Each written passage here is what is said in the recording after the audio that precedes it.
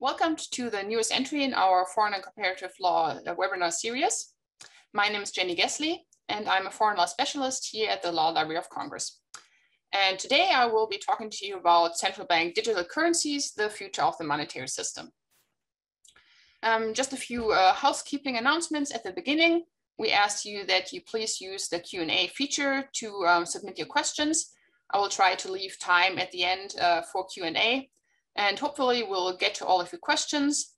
If we don't have time to answer all the questions, you can also use our Ask a Librarian service. And I have the address for that on my last slide. So you can use that feature, or also if after the webinar is over, you have another question, you can submit those questions using that service. If you have trouble with your computer audio, you can also switch to phone audio. And I would also like to point out that this session is being recorded. Okay, so let's get started. This is the outline for my presentation. So I will start with some general definitions so that we're all on the same page and we all know what we're talking about. Then I will talk about central bank digital currencies in general. I will give an overview of the definition, certain design concepts, some benefits, advantages, risks associated with that, what the progress has been so far. But in more general ways. And after that, I will talk about specific examples from jurisdictions around the world. I will talk about some advanced economies, about some emerging market and developing countries. And we will see how much progress they have made and how they've structured the CBDCs that are already out there. And like I said, at the end, hopefully there will be time for Q&A. So technology and digitalization are changing the way we pay. The COVID-19 pandemic has actually only accelerated that trend from cash, away from cash and to digital payments. And we all know cryptocurrencies such as Bitcoin are experiencing all-time highs. However, we've also seen the volatility of cryptocurrencies when, for example, the price of Bitcoin just last week dropped by almost 30% after there were concerns about tighter regulations in China, and then Tesla's announcement that first that it would accept Bitcoin, then that it would not accept Bitcoin anymore. And then I saw that Elon Musk just recently tweeted again, which had an effect on various cryptocurrencies. So we can see there's a lot of volatility in this area. So actually sometimes called the Tinkerbell effect, if you've heard that term before. That means that the price will fall and rise depending on what people believe it's worth. So that if they believe, for example, now you can use this means of payment, it will be worth more, and if not, then not. And central banks are taking note of this development, that people are moving away from cash, that privately issued tokens are suddenly used as means of payment. And one of the main functions of central banks is to ensure monetary and financial stability in their respective jurisdictions, and to promote broad access to safe and efficient payments. So, and a core instrument by which central banks achieve all these objectives is by providing central bank money. And traditionally, though, central banks have limited access to digital account-based central bank money. Those are also known as reserves or settlement balances. So they've limited access to banks and certain other financial public institutions. By contrast, physical central bank money, so cash, is widely accessible to the public. But in some jurisdictions, as I already mentioned, the use of cash is decreasing with the possibility of its complete disappearance. For example, Sweden would be a prime example of this. And this would imply that the public no longer has wide access to central bank money. So, and that's one point where central bank digital currencies come in. But I should say that reasons for adopting central bank digital currencies, or CBDC, and the different design choices, they really depend on many different factors. And they're also different in each individual jurisdiction. And we will look at all these reasons more in detail later on. There's also differences between emerging market economies and advanced economies for adopting a CBDC. So let's talk about some general definitions. So first of all, we'll start with the basics. What is money? And money is really defined by its functions. So money has three basic functions. One, it's a means of exchange. That means that it's anything that is widely accepted as a means of payment. Two, it's a unit of account, which means it's a standard measure of value that allows us to compare the value of things. And third, it's a store of value, which means it's an item that holds the value over time. And money actually differs from other stores of values because it's readily exchangeable for other commodities.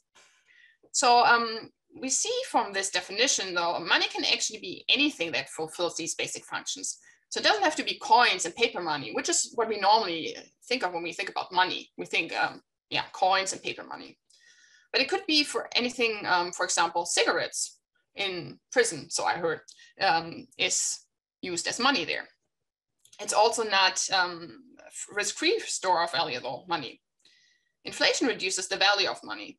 And if we have times of rapid inflation, people may not want to rely on money anymore as a store of value. So they may turn to other things, commodities such as land or gold. So what are the types of money that exist? There's really only two types of money. So money with intrinsic value and then money without intrinsic value. So money with intrinsic value is also called commodity money because it's backed by commodities such as gold or silver. So it's money that has value apart from its use as money. The problem though with commodity money is that the quantity can fluctuate radically and it also may vary in quality. An example for commodity money is the gold standard, which is a monetary system where a country's currency or paper money has a value which is directly linked to gold. That was, for example, the case in the US up until 1971, when the US abandoned the gold standard. And currently there's no countries that use the gold standard anymore. Then we have money without intrinsic value. It's also called fiat money. Fiat is Latin and means let it be done. So this is just money that some authority, which is generally the government, has ordered to be accepted as a medium of exchange. So it's not backed up by a commodity, but by the full faith and credit of the authority that issued it. And you've probably heard that term. So currencies nowadays, the US dollar, the euro, those are all fiat currencies. I'm saying currency is the coin and paper money of a country that is designated as legal tender, which circulates and is customarily used and accepted as a medium of exchange in the country of issuance. We should also define legal tender while we're at it. This is the money that's designated by law as well as legal offer of payment for debts when it is tendered to a creditor. If you've ever looked at a dollar bill, for example, it says it on there. So if you want to take a look at that. So now we're getting closer. Digital currencies. What are digital currencies? Or digital money? This is really any form of money or payment that exists only in electronic form. So for example, deposits at banks. We all, most of us probably have a bank account with a commercial bank. So this is a digital currency. Then we have virtual currencies. And I put that in quotation marks to differentiate it from currencies that we just talked about. And how are the virtual currencies defined? There isn't an official definition, but there are several definitions that are very similar. And I'm going to take the definition from the European Union, though that's actually one that is in the law there. It says it's a digital representation of value, which is not issued or guaranteed by a central bank or public authority. It is also not necessarily attached to a legally established currency, and we'll see some examples, or some exceptions there in a little bit. It does not possess a legal status of currency or money, but it is accepted by natural legal persons as a means of exchange, and it can be transferred, stored, and traded electronically. The IRS in the United States has a similar definition. The IRS defines virtual currency as a digital representation of value, which functions as a medium of exchange, a unit of account, and or a store of value. So when we talked about the definition of money, that's what we hear here. But they say, RS says, in some environments, virtual currency may actually operate like a real currency, but it does not have legal tender status in the US. So what are cryptocurrencies? Cryptocurrencies are a type of virtual currency, but they use cryptographic algorithms to validate and secure transactions. And those transactions are digitally recorded on a distributed ledger, such as a blockchain, and they're very volatile, which we already talked about. And the question here really, are they money? Are they widely accepted as a medium of exchange? That's really the question that's normally debated there. We know Bitcoin is probably here to stay, as more and more used, but it's still not widely accepted as a medium of exchange. So we'll see how that goes. And that's probably more an academic discussion. Then I would also like to define stablecoins, because that's also important in this regard. Stablecoins are a type of cryptocurrency that is backed by sovereign fiat currencies or other safe assets, such as the US dollar, to stabilize their value. So they want to counter the volatility of cryptocurrencies. And most of the stablecoins that have been issued are pegged to the US dollar. So in this regard, we also need to mention cryptocurrencies backed by corporations, because those are actually one of the reasons that have been cited why central banks should get into the business of issuing digital currencies. So one of the examples that probably the most important one that people heard about was Facebook's Diem, formerly called Libra. So this will be cryptocurrencies backed by corporations are backed by the asset reserves of the institution that issues them. And Facebook obviously has lots and lots of users, millions of users. So that would be quite some competition for central banks. So I would like to go to a little bit more detail here, just so, because like I said, it's a reason why central banks might issue central bank digital currencies. So Facebook was originally planning to get a payment system license in Switzerland from FINMA, the regulator there.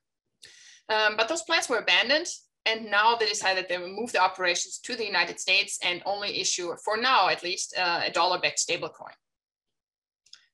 Diem initially proposed a universal currency tied to a basket of major currencies and government debt, but then they switched to multiple stablecoins after criticism.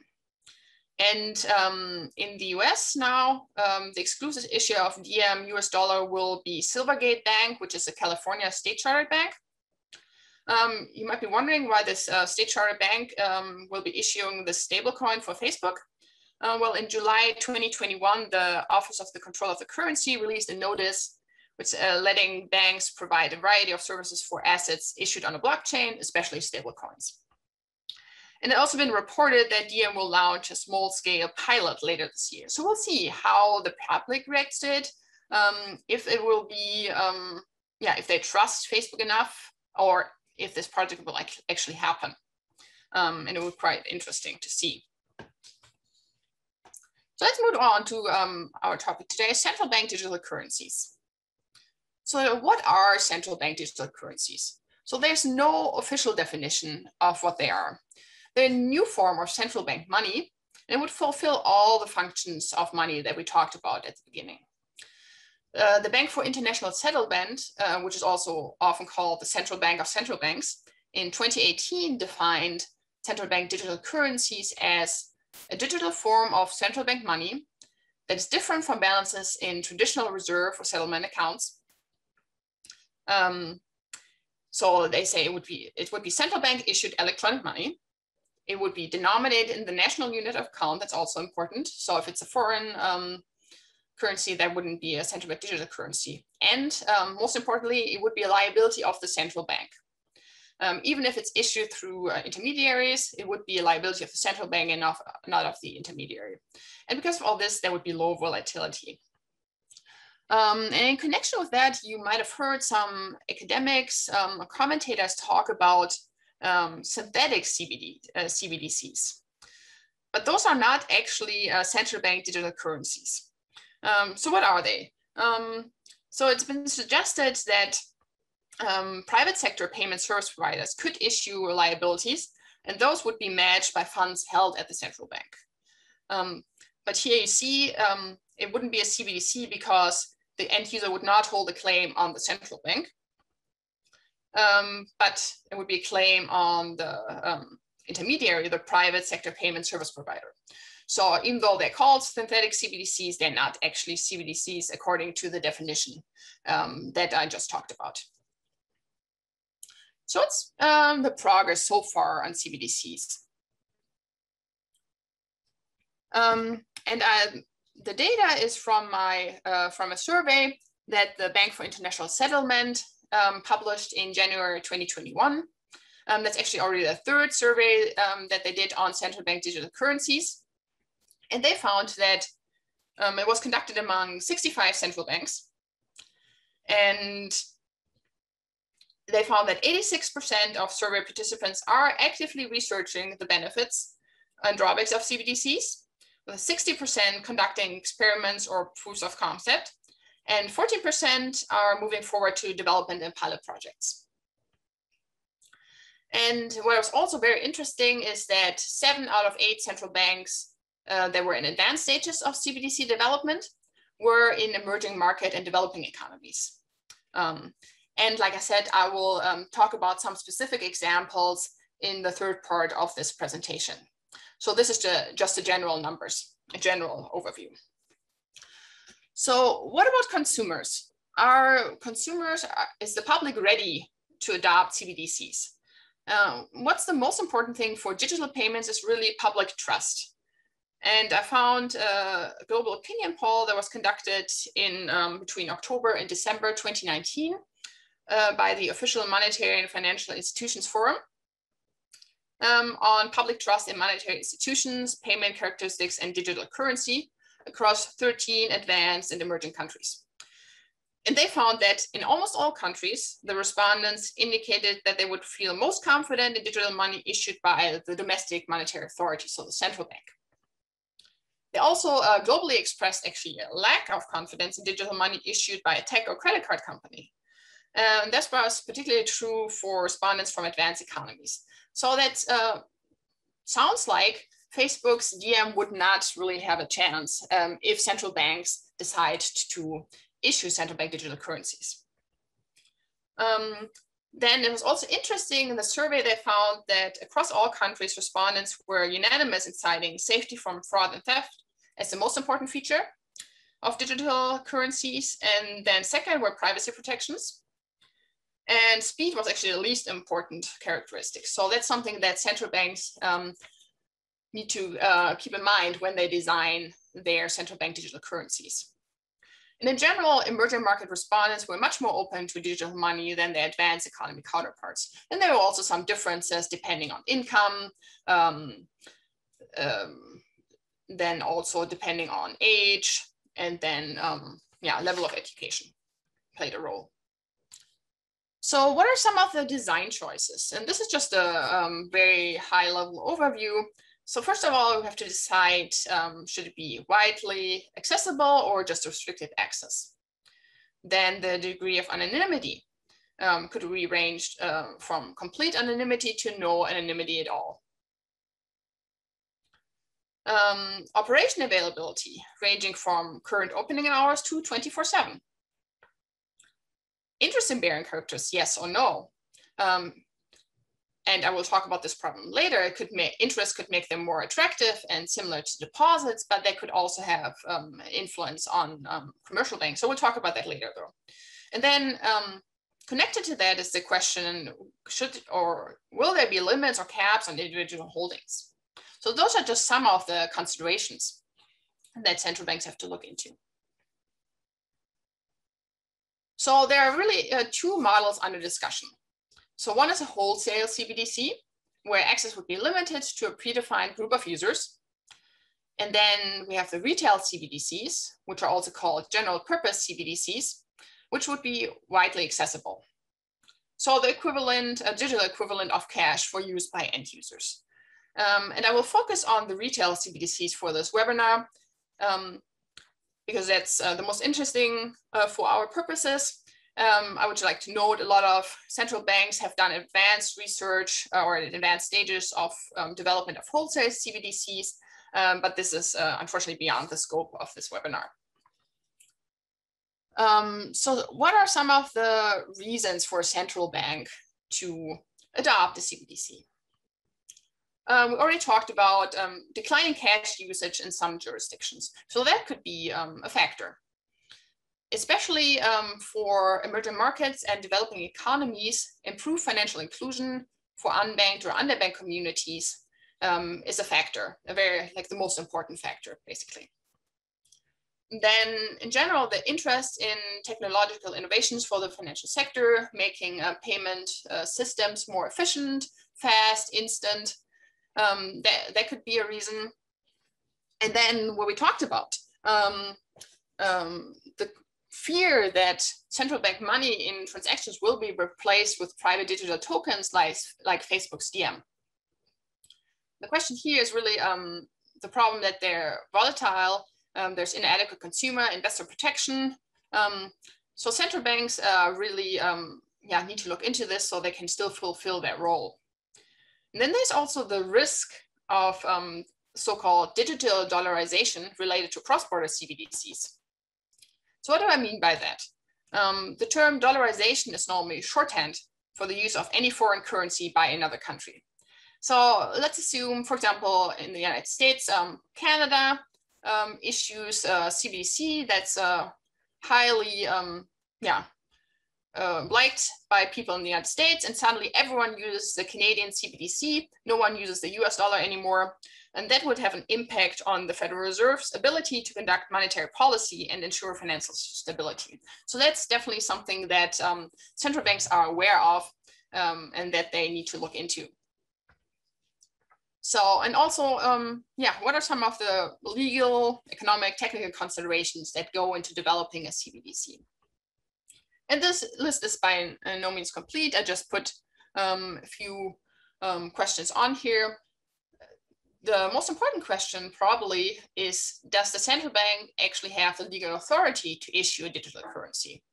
And connected to that is the question, what will be the legal tender status of CBDCs?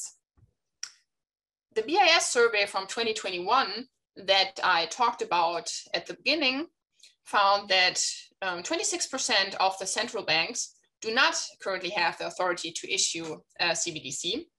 And 48% were unsure whether or not they would have the legal authority. So in those cases, it's probably the way the statute or wherever they get their authorization from is phrased in such a way that it could be interpreted like that, but maybe not. And the question with regard to legal tender status, if it should be replacing or be equivalent to cash, then it would need to have legal tender status. Another question is compliance with anti-money laundering and counterterrorism financing requirements. And connected to that is the question of privacy considerations. So this is a particular concern with regard to anonymous CBDCs, which I already talked about before. This is like one of the design choices. Should it be completely anonymous, or should there be no anonymity, or should it be somewhere in between? That's the fear that CBDCs might be used for illicit purposes if they are completely anonymous. On the other hand, people prefer cash, among other things, because of its anonymity. So CBDCs would have to be designed in such a way that they provide something equivalent. Then there's also the problem that there might be so-called digital run, flight from commercial banks to central banks in times of crisis, and the risk of disintermediation of commercial banks. So what do I mean by that? We've all heard of bank runs. So during a systemic banking crisis, holding risk-free central bank issued CBDCs would be suddenly vastly more attractive than bank deposits. So there could be a sector-wide run on bank deposits to CBDCs. So this would magnify the effects of the crisis. A digital run. And the problem of disintermediation of commercial banks, so it really depends on what households will do. So if they substitute banknotes with CBDCs, then the central bank and commercial bank balance sheet will not really change. But if they, however, replace commercial bank deposits with CBDCs, then the extreme version, the digital run, then this would imply a funding loss for commercial banks. And this could lead to disintermediation of the banking sector. So this in turn would result that banks would have to try to offer better conditions on their deposits in order to protect their deposit base. But this then would imply higher funding costs for banks, which would be passed on to consumers. So you see there's a lot of things that central banks have to think about. There might also be risks to central bank independence if they have a greater economic role. What do I mean by this? During emergencies, it has been suggested that a central bank could agree to act as a government agent and execute CBDC fund transfers on the government's behalf to individuals and businesses. So for example, now during the COVID-19 pandemic, it has been suggested to use CBDCs to deliver stimulus packages to households and businesses. This also, I mean, you might have heard the term helicopter money. So this is what that is. But the problem here is helicopter money is a form of fiscal policy. And we need to separate monetary and fiscal policy in order to ensure central bank independence. So there should not be influence of politics on central bank. There should not be pressures to do certain things. So that's certainly something to keep in mind. And then in general, like that opinion poll that I mentioned showed, cybersecurity is a big issue because people are afraid of fraud and theft. So that definitely needs to go into the design of a digital currency. And then in general, also what technical solution will be chosen for the CBDC is a question.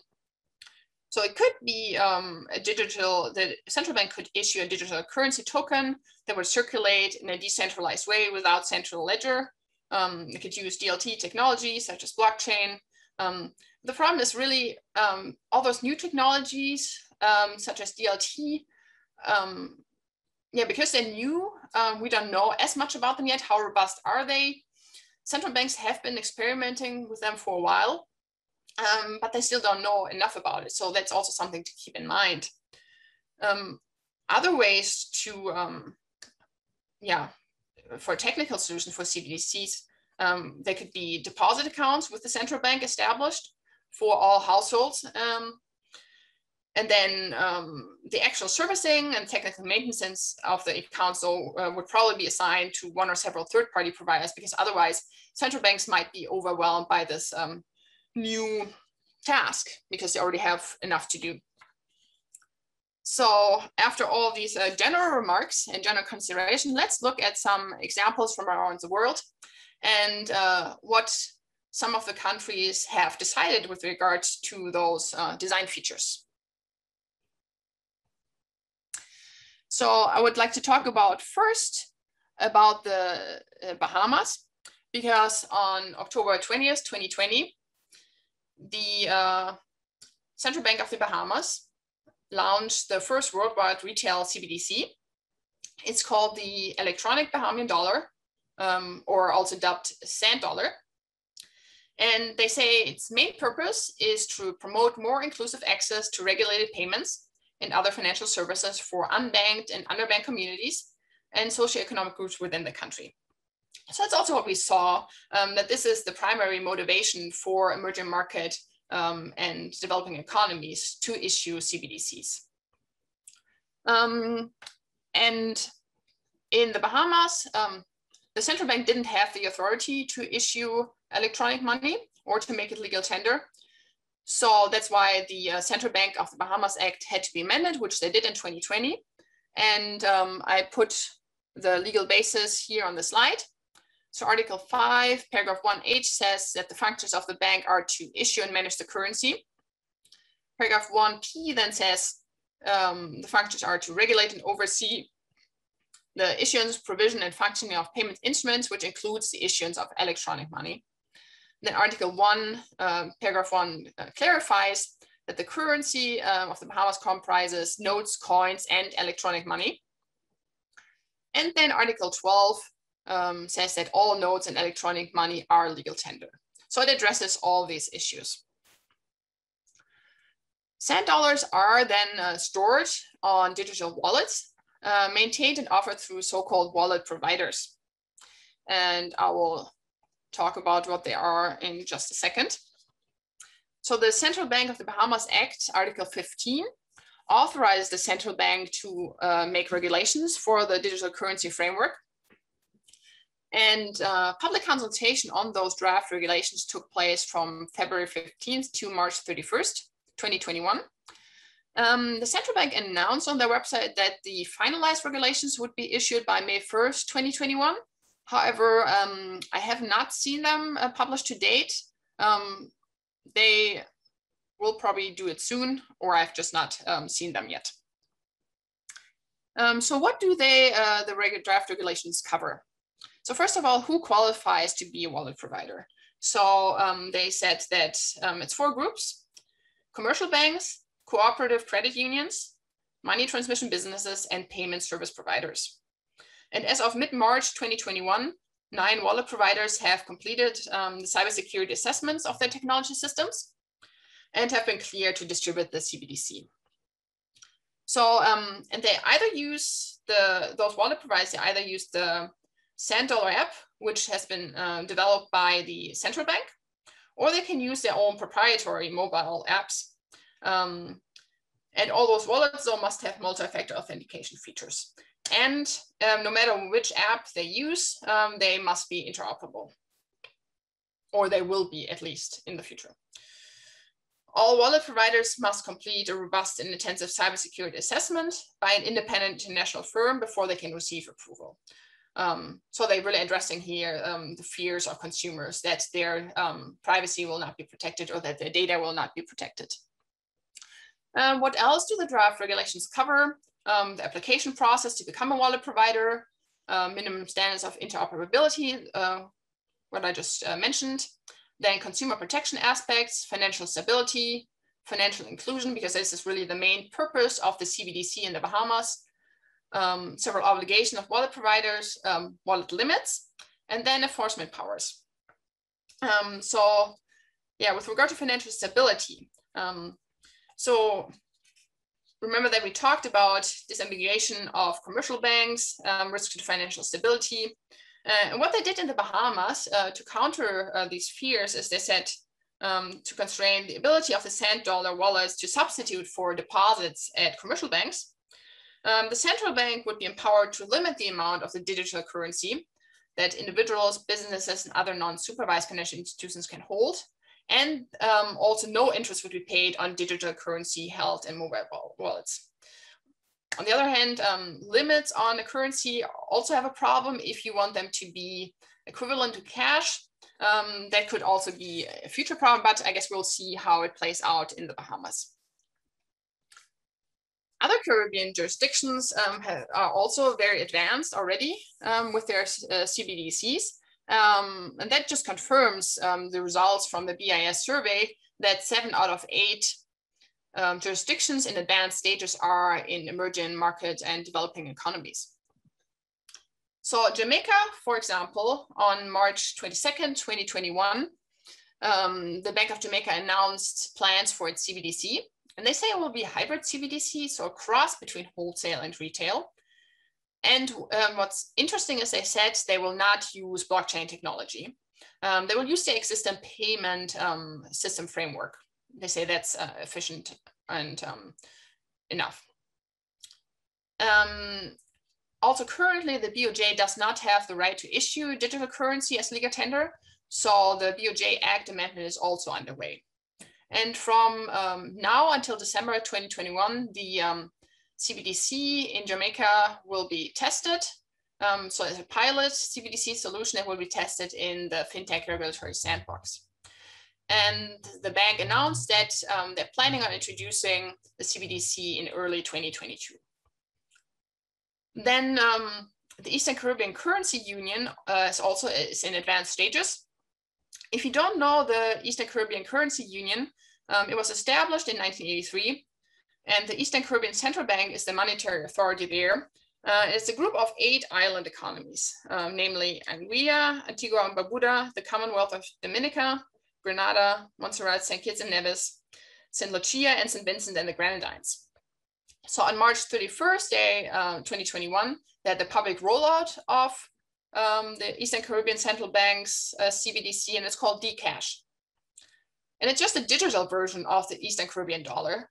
But currently, they did not roll it out in all the countries. They're doing a 12-month pilot in just a few countries, in Antigua and Barbuda, Grenada, St. Kitts and Nevis, and St. Lucia. So let's go to a different part of the world. Russia actually also just recently announced its plans for the digital ruble. In October 2020, they published a public consultation paper. And then in April 2021, they published a digital ruble concept based on this public consultation. And this concept describes all the specifics of implementation of the target model and the different dates. So what Russia is planning, they say by December 2021, they will create a prototype of a digital ruble platform. Then in January 2022, they will develop draft amendments to the central bank legislation in order to give the central bank the right to issue a digital currency. And then first quarter of 2022, they will launch testing of the prototype of the digital ruble platform.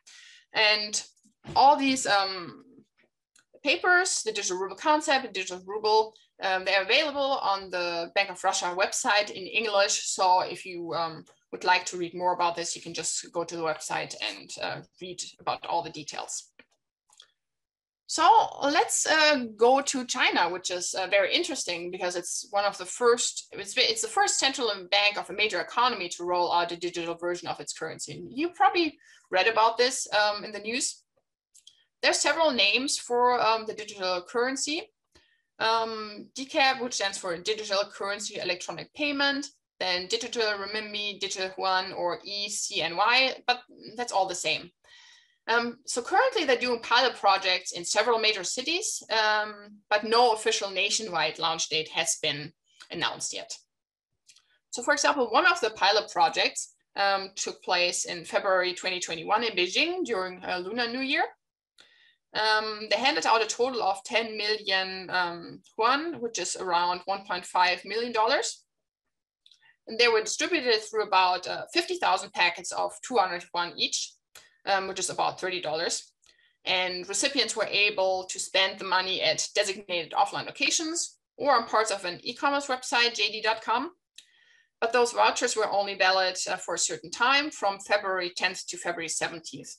And the test was also only open to those with a Chinese ID number or with residence permits from Hong Kong, Macau, or Taiwan. And that was the third test of the digital currency. And then, yeah, other major cities, for example, Shenzhen, had similar experiments. So currently, the People's Bank of China doesn't have the legal authority to issue digital currency, and the law needs to be amended. So that's why on October 23rd, 2020, the PBOC released draft revisions to the law for public comment. And the important article there is draft Article 19. And that would say that in its amended version, renminbi includes both physical and digital forms. So that would be the legal basis for the PBOC to issue the digital currency. And the revision of the law is on the 2021 legislative agenda of China's National People's Congress Standing Committee, but only as one of the preparatory projects. And my colleague who covers China told me that means it's lower priority, so it's unlikely that it will be passed in 2021. So how's the digital currency in China structured? So the digital currency will be issued by the PBOC to commercial banks and non-bank payment platforms and other intermediaries. And those in turn will make the digital currency available to end users. And DCAP will be stored in digital renminbi wallet apps, so similar to other digital payment apps that people already have. But it's important to note, again, it would be a direct liability of the PBOC and not of the commercial bank. They only act as intermediaries, because otherwise it wouldn't fall under the definition of a central bank digital currency anyway. And what's interesting, they said it will not be blockchain based. There will be conditional anonymity, they call it. So it means privacy by design is integrated into the CBDC. So the data provided by users will be tiered. So depending on the amount, there will be different accounts. So general account, premium account, depending on which one it is, there will be more data released or not. And then data access will also be highly restricted to alleviate privacy concerns. Supposedly there will also be support for dual offline payments, which means that both payer and payee can be offline. So similar to cash then. They say there will also be support for so-called smart contracts. So let's go to Sweden. Sweden's central bank started the e-krona project in 2017. In case you're wondering why Sweden's central bank is doing an e-krona project and why they're not part of the digital euro, why they don't have the euro, even though the European Union member state.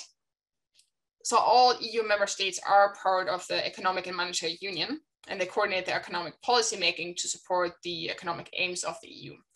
But it's only a certain number of member states that have replaced their national currencies with the euro. And those member states form the euro area, and the European Central Bank is the monetary authority for those countries, which is currently 19 EU member states. But Sweden is not one of them, because they have not yet fulfilled all the necessary requirements for the adoption of the euro. They also don't have a target date. So they call member states with a derogation. So in Sweden, it's still the central bank, which is the monetary authority, and not the European Central Bank. So what's the purpose of the proposed e-krona in Sweden? They say they want to provide a public alternative to future commercial digital currencies. So one of the reasons that we talked about, and they also want to ensure that the trust in the monetary system is maintained. So those go together. If people flee to privately issued digital tokens, that might undermine financial stability. They say it's a technical solution that will most likely use distributed ledger technology, blockchain technology. And there's two phases in Sweden. So they just completed the first phase, and they issued a report after this phase was completed. That report, English translation, is also available on the website of Sweden's central bank. So you can look at that if you are interested. If you're familiar with our Global Legal Monitor website, my colleague also wrote an article about the report, which is available on that website. So you can also look at that. So in the first phase, the central bank evaluated what laws may apply to an official digital currency, whether or not the law of the central bank would need to be amended so they can issue such a currency. And they analyzed the different technical solutions of an e-krona in relation to anti-money laundering regulations. So the second phase will start now. In that second phase, they will bring in commercial banks and other market participants to test how it might work practically. The Swedish government has also tasked a group with investigating the future role of the national state, including the central bank in the Swedish payment market in general, and what role an official e-currency could play. But this report is not due until November 30th, 2022. So it's doubtful that we will see an official e-krona before that date. And the law would also have to be amended, or a new law would have to be passed to allow the central bank to issue an e-krona. So what about the European Union? I have this nice quote here from Christine Lagarde, the president of the European Central Bank. She said that the euro belongs to Europeans and we are its guardian. We should be prepared to issue a digital euro should the need arise. Should the need arise also indicates that they haven't made a decision yet on whether to launch a digital euro project. And they said they would make such a decision towards the middle of 2021. But on the other hand, they have done extensive preparations, which I will talk about now. And also just a quick remark, if you follow European Union news, in September of 2020, the European Commission published a legislative proposal on markets and crypto assets, also called MiCA, which would regulate crypto assets that fall outside the scope of current EU financial market regulation. But there's express exemption for central bank digital currencies. So MiCA would not apply to CBDCs. Oop, that was too much. I have to go back. Okay, here we go. So in October of 2020, the European Union's high-level task force, the Eurosystem high-level task force, published its report on a digital euro. And in that report, it defined a digital euro as a liability of the Eurosystem recorded in digital form as a complement to cash and central bank deposits. That's important. They say it will not replace cash or central bank deposits, which is one of the fears that suddenly there will be no more cash. For use in retail transactions available to the general public. And then they identified possible scenarios that would require the issuance of a digital euro. So they say, first of all, if there's increased demand for electronic payments in the euro area in general, then we should issue a digital euro.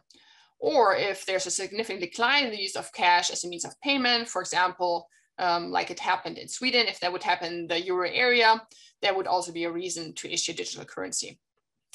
Then they say the launch of global private means of payment, what we talked about, for example, Facebook's Diem, suddenly everyone likes it, everyone uses it. Those could raise regulatory concerns and pose risk. So that would also be a good reason that the central bank steps in. And then the problem of digital dollarization that we covered, if there's a broad take-up of CBDCs issued by foreign central banks and the European Central Bank would suddenly not be able to fulfill its functions anymore. Then in April 2021, a public consultation report was published. But like I said, they haven't actually decided yet, and they will decide by the middle of 2021 whether or not they will launch a digital euro project. But I just read an interview with Fabio Panetta, who's a member of the executive board of the ECB.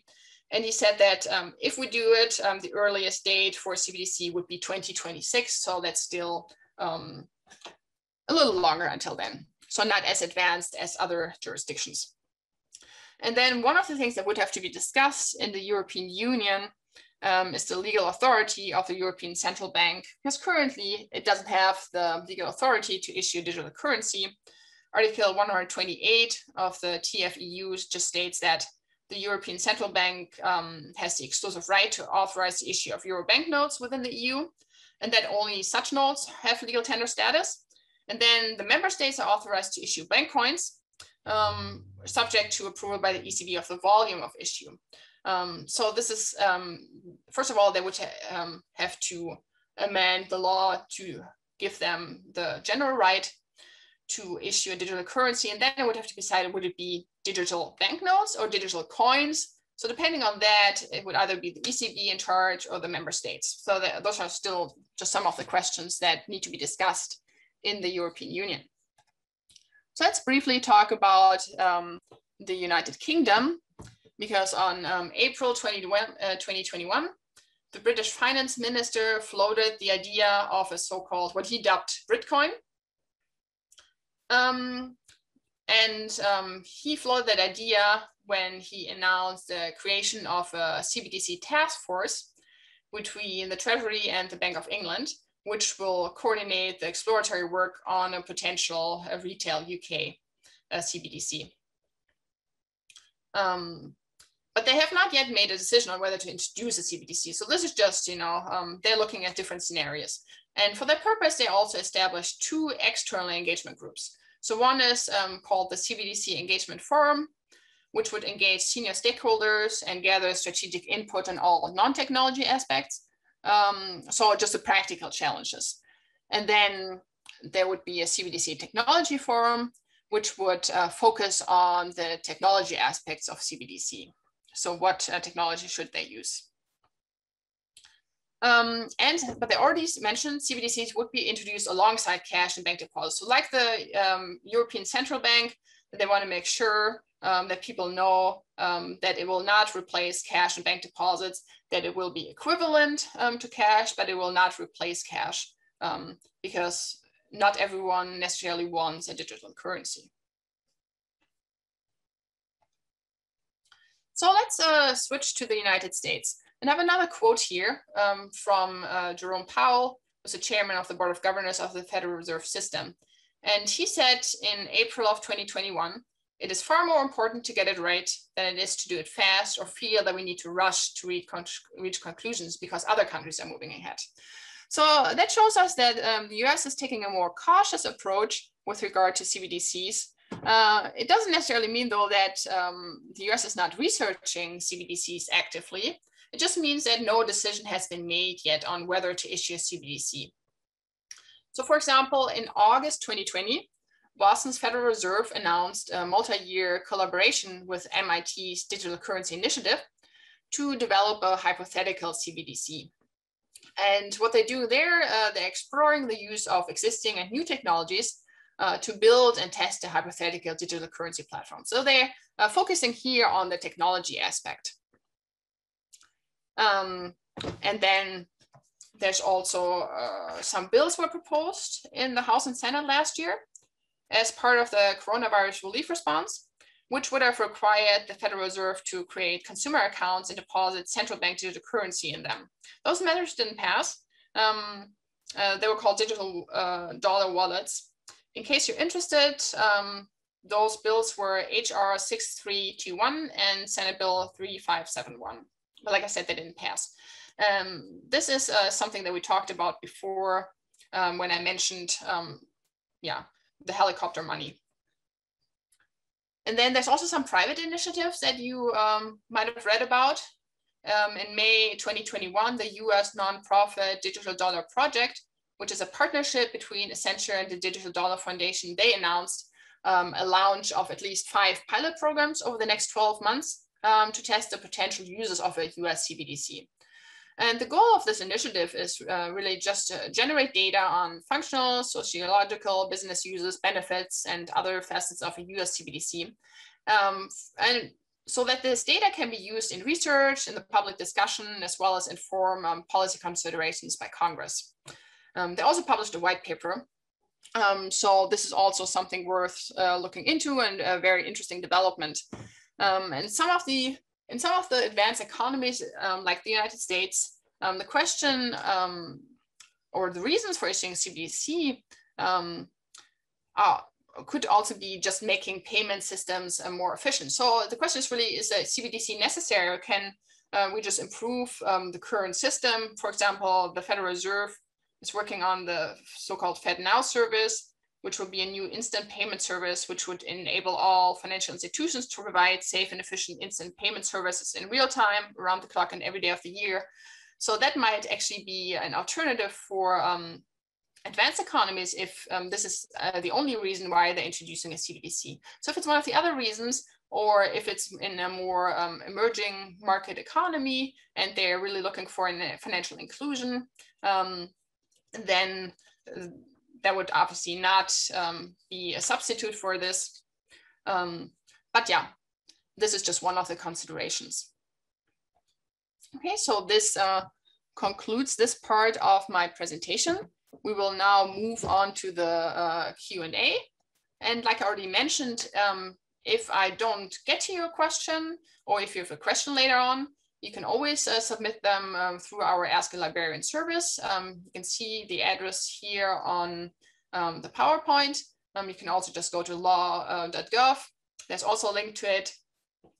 And I would also like to mention our next foreign and comparative law webinar on June 17th, 2021. It will be on new laws of China and how to find them online. So for example, if this presentation got you interested in China's digital currency and you want to research that more, it would probably be a good idea to attend that webinar to know how you can find Chinese legislation. Okay, so I'm going to take a second to look at the Q&A. And then I will answer those questions. So just give me a second. I see the first question, I guess we already answered that. What countries are currently looking into utilizing, implementing a CBDC? So the ones I mentioned were the most interesting ones in my view. And it's really like a lot of advanced emerging market economies that are looking into. There are others that I did not mention that are maybe in a more advanced state, but those are the most interesting ones, the ones that have been in the news lately. The question, I have another question here. What would be the motivation for a private company to issue a digital currency? For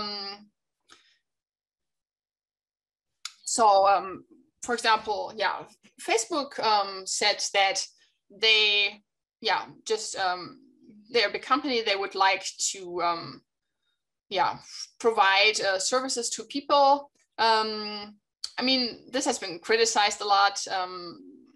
I've seen other digital currencies issued by private companies. They also mention other reasons. I can't think of the name of, I saw another one. They said that one of the reasons they would like to issue a digital currency is financial inclusion.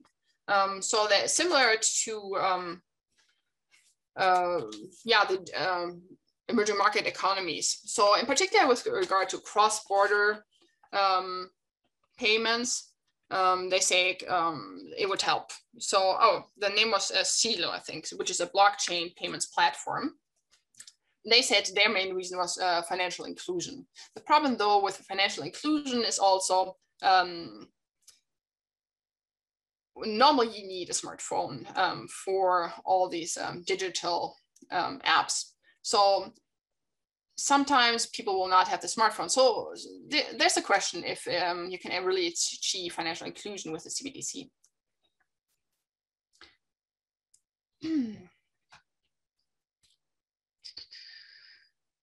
So then there's a question about the fear of replacing CBDCs, replacing cash or bank deposits, and the usage of credit cards. Do we know how credit card companies might react to CBDCs? I guess we already, we actually heard about this with regards, we know that a lot of companies were supporting Facebook's Libra at the beginning, or Facebook's Diem, and then after criticism decided to end their collaboration. So they're definitely interested, and they're keeping track of all this. And depending on how the individual CBDCs are structured and designed, with the different, like how, what type of wallet providers there will be, for example, then credit card companies might, actually participate. So that's something to be seen, but I know they're definitely all watching it. We've seen news that they're getting more involved with cryptocurrencies.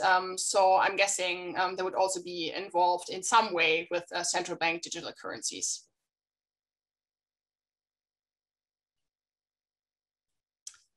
Let's see. So there's also the question, what's the difference between a digital currency and electronic bank deposits? So electronic bank deposits are digital currencies. So there's no difference. It's electronic bank deposit is a type of digital currency. The question, if CBDCs are widely adopted, what would that mean to Bitcoin and other digital currencies in use? So that remains to be seen. Because the CBDCs would just be a digital equivalent of cash. So central banks are hoping that people will, use the central bank digital currencies, which are safer, a safer alternative than Bitcoin and other cryptocurrencies. So people might not, so what they're hoping is that the CBDC will be used as a means of payment and not Bitcoin or other cryptocurrencies anymore. But the thing is, cryptocurrencies will not go away just because central banks suddenly decide to issue digital money. It's what I talked about, that as long as people think that they are a store of value, and then they will still be around, especially Bitcoin will still be around. Although the only problem with Bitcoin is, I guess, there's a fixed supply, whereas fiat currencies, central banks control the supply and they can increase it, and which they have done, for example, in recent years with their quantitative easing programs.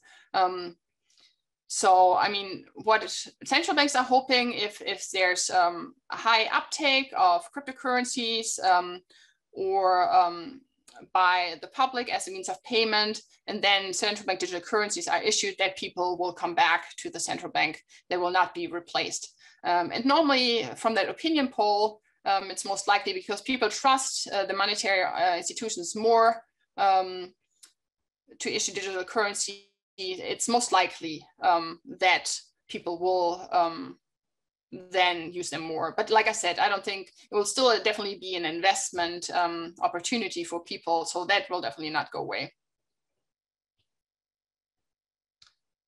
I see a question whether or not there's any effort to develop a global digital currency. I have not read anything about a global digital currency.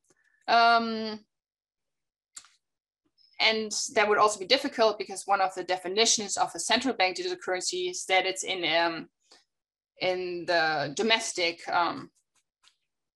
currency. So that probably wouldn't work. I mean, there's something to think about, maybe special drawing rights from the IMF. But I haven't really read anything about that, there have been, debates about that. Will the market price of the digital currency mirror the country's currency? If they will be just a digital equivalent of cash, then yes. So they will be the same. So you can either use cash or you can use digital currency, whatever is more convenient to you.